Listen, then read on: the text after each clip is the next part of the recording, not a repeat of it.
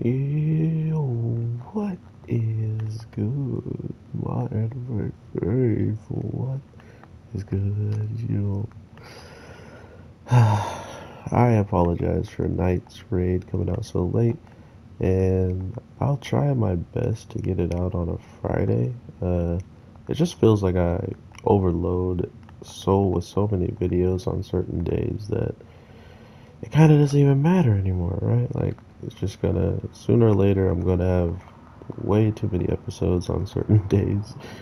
And sooner or later, some of these shows are gonna fall off. But the thing about the way I do my channel is I'll always have something to talk about. As long as anime in general exists, your boy will have something to talk about, regardless if it's the hottest thing or not.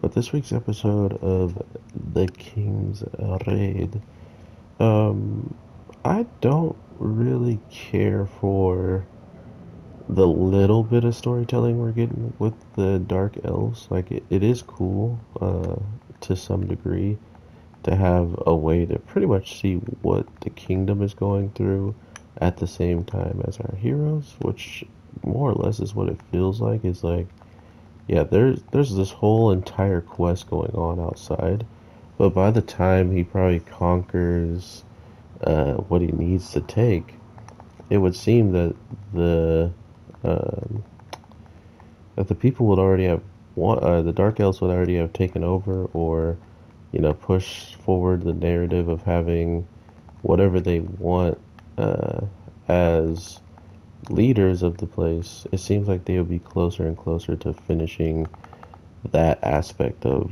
where they're going with this. So that's kind of the interesting part for me, is that not only are we seeing, uh, the plans of the people trying to push forward and win in the grand scheme of taking over, but as of right now, the person who is a huge threat to their success hasn't even really been there since he's been powering up, since he's been saved by the Black Edge.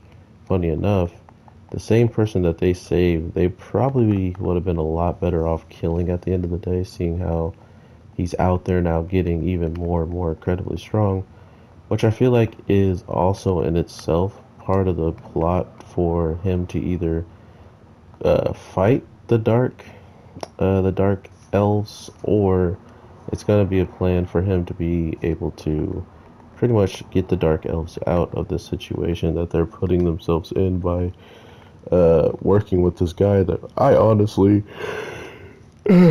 excuse me, I'm honestly already called out to be looking like a villain, so it would not surprise me in the least if he's just like, oh, by the way, dark elves, I was never going to give you anything, classic bad guy.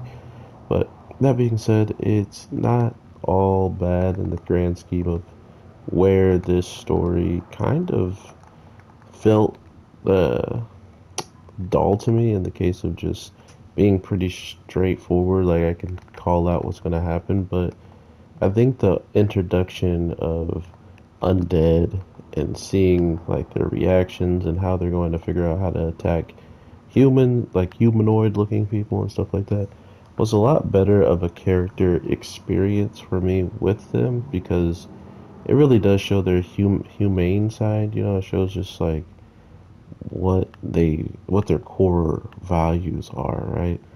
And one of the core values were to protect the human race and take care of them. So to then now see someone who is completely looking like a human, but you have to kill because it's either life or death, it definitely sucks, right? So I do like what they're giving us as a whole. I'm looking forward to seeing what you guys are thinking of this overall, because right now I honestly don't know uh, what the Dark Elves think they're gonna get from this guy, but hopefully it's not the worst thing, right? Because we all know for a fact anime has a way of destroying some nice people, and it has some ways of just setting up the worst case scenarios for people. So if that is the case, I would not be surprised in the slightest at the end of the day. So just be prepared for whatever comes. If the worst comes, we got to be ready for that. If they end up, working together with dark elves. That's cool and all, but to be fair, the dark elves don't really want to work with them. Like they want to get what they deserve, but I don't think at what cost their understanding it's gonna come with, right? Like they're not thinking about the long term of how many people are going to die and how many people that aren't absolutely pieces of crap are the ones that are going to suffer more than the ones that may have already passed away since the time they've done you dirty. Um, maybe they're so old they can't even fight back and stuff like that. So you're really probably more or less killing the people off that just follow the lead of these killers and whatnot. So I think that's another pretty big point for me in the case of how things are turning out and how things can play out in the future. If they honestly do have someone in their mix that is trusting the humans and even, telling his part of his story, he didn't say like, we're gonna kill everybody in this place and take over, so to speak. But he did say, how his family died and the people who killed them was these people in this, this area. So it does counter or like contradict him on like why are you doing it? What are you here for? What do you get out of helping these people that have, took your family away from you? And I think that is a really good talking point as to why you don't fraternize with the enemy, and it's a huge reason as to um, why he's being like shunned, right? Like why he's having these people straight up come for his neck because he's doing the worst thing possible, almost like dying in this video game like me right now. I'm scared for my life. But we'll definitely see how this all plays out for him. I am very interested in how this story has been developing over time now. And sure, it's been kind of straightforward for me. Like, I can predict most of the stuff that's going to happen. But it doesn't necessarily mean it's bad. It just means it's predictable. And hopefully that predictableness of it still leads to an amazing story at the end of the day. So, with all that being said, everybody, I hope you have an amazing day, night, evening, whatever the case may be when you watch this. I am your boy, the Anime G, and I will definitely talk to you sooner than later. Peace.